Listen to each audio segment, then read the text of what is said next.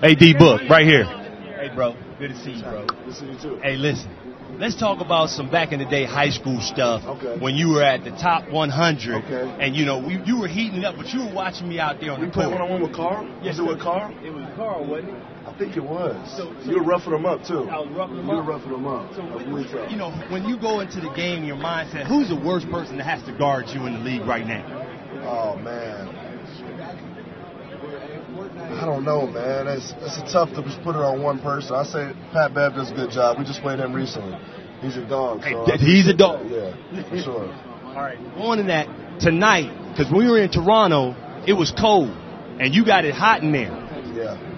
I mean, I took third in Toronto, but I won in L.A., so I'm trying to go with the L.A. approach for sure. The LA approach. Yeah. So you got it. It's all about the climate change. I guess that is. That might be what it is. All right. What's the outfit tonight? What you swagging in? I don't know, man. I kept it chill this year. I'm keeping it chill this year, so I didn't do too much shopping. I didn't really get ready for the event, so I'm just here to win it. Okay, so we looking at your feet. What you wearing? I don't know, man.